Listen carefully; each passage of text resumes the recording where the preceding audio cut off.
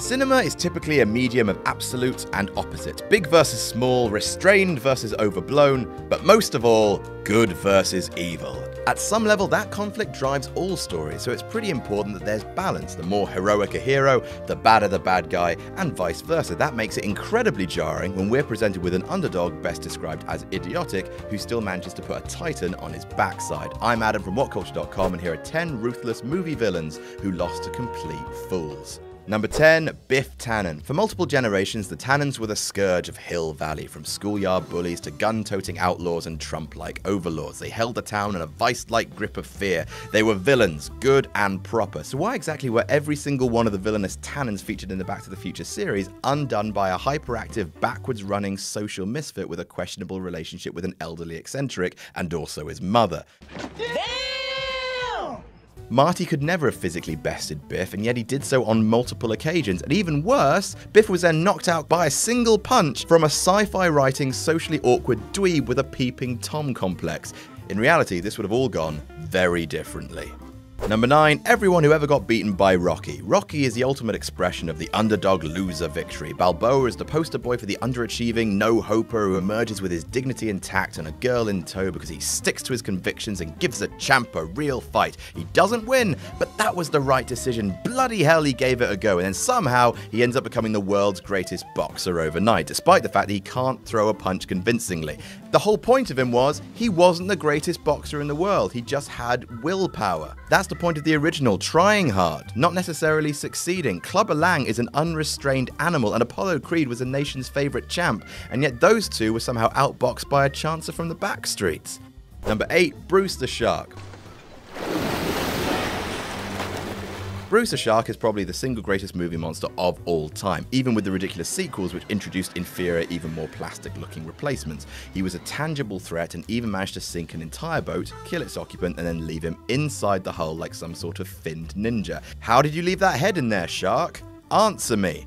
And yet apparently the might of the most notorious killer in all the ocean wasn't enough to take on a boozy, partially washed up small-time police chief, a boozy, washed up and probably entirely insane sea captain, and a boozy sea nerd. Together, the ragtag bunch of alcohol-soaked survivors, or, well, 2 of them anyway, managed to kill the greatest monster in Hollywood history, despite the fact that Bruce clearly had it in his power to sink and eat their boat twice. Number 7, the Borg Queen. Everyone loves Picard, he's noble and distinguished, and he made Captain Kirk look like an uncouth, tubby philanderer. The only thing is, he was never all that convincing when it came to hand-to-hand combat, or situations where he couldn't use his guile to gain the upper hand. And yet, Old Man Picard was somehow able to resist the irresistible, defying the all-powerful leader of the Borg, who seemed for some reason to want to have a sexual relationship with him. Who doesn't? I do. The Borg Queen should have been an unstoppable force, the very manifestation of her kind, who could defeat armies with a single wave of her part-mechanical arm, and yet she's somehow defeated by an old man ruled by his own commanders to be unstable and a fancy reimagining of the Tin Man from The Wizard of Oz. Not cool. Number 6, Lord Voldemort. The final Harry Potter book and the films were billed as the epic conclusion to the story when the boy who lived would face off against the greatest dark wizard of all time. Voldemort had, up to that point, single-handedly killed lots of people, both wizards and muggles, with reckless abandon and a sneering ignorance of the value of their lives. He was a dark wizard using unforgivable curses and had proved himself to be on an almost demigod status, and yet he is undone by what amounts to a shield spell.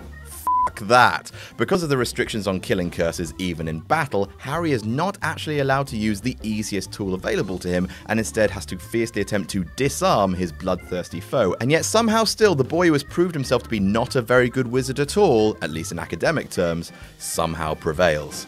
Number 5, the Terminator. So a walking, talking killbot from the future with scant regard for human life and irresistible conviction to kill and prevent the future human resistance happening is basically defeated by a timid waitress with no combat training, a worryingly fragile mental state, and a single human dude from the future.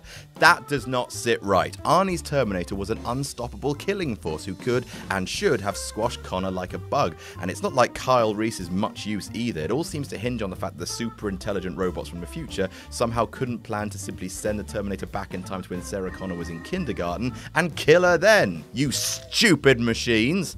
Number 4, Freddy Krueger. Even despite lots of terrible sequels, Freddy Krueger remains one of the most iconic horror villains in the history of cinema, and the early performances by Robert Englund were enough to have us all weeping and sleep deprived.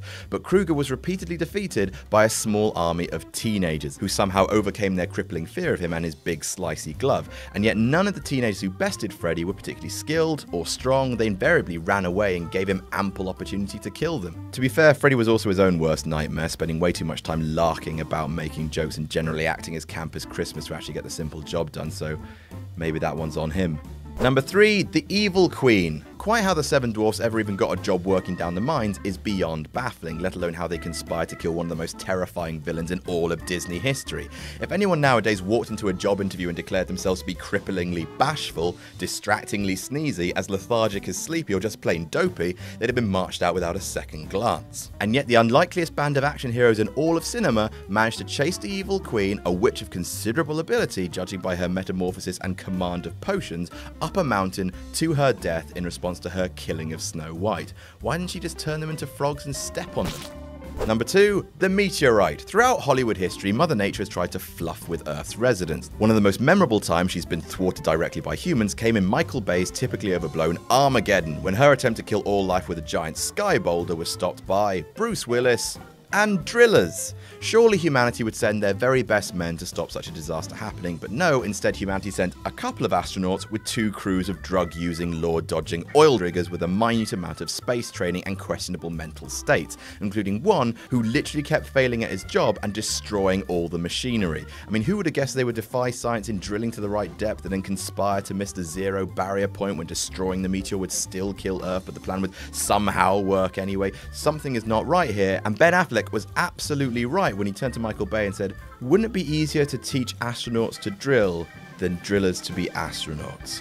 And number 1, Darth Vader. Aside from the Joker, Darth Vader is pretty much unrivaled for the title of the greatest screen villain of all time. Yes, he's forced to be the puppet of the Emperor, but he still manages to transcend his master in the villainy stakes during the first 3 movies, and by right, it should have taken someone of incredible power to defeat him. Instead, a simple farm boy with an aptitude for fixing gay robots somehow manages to stumble through battles with the Sith Lord to ultimate victory, despite the fact that he basically spends the rest of the trilogy having his life saved by other people. Without Han, Luke would be dead. Without Ben Kenobi, Luke would be dead. Without Lando, Luke would be dead. And yet, the good-natured moron with the magic powers prevails over the all-powerful evil juggernaut. I call bullshit, sir. And that's our list. Did we miss any out? Tell us about it in the comments. Don't forget to like, share, and subscribe. You can follow me on Twitter here. I'm Adam from WhatCulture.com, and I'll see you soon.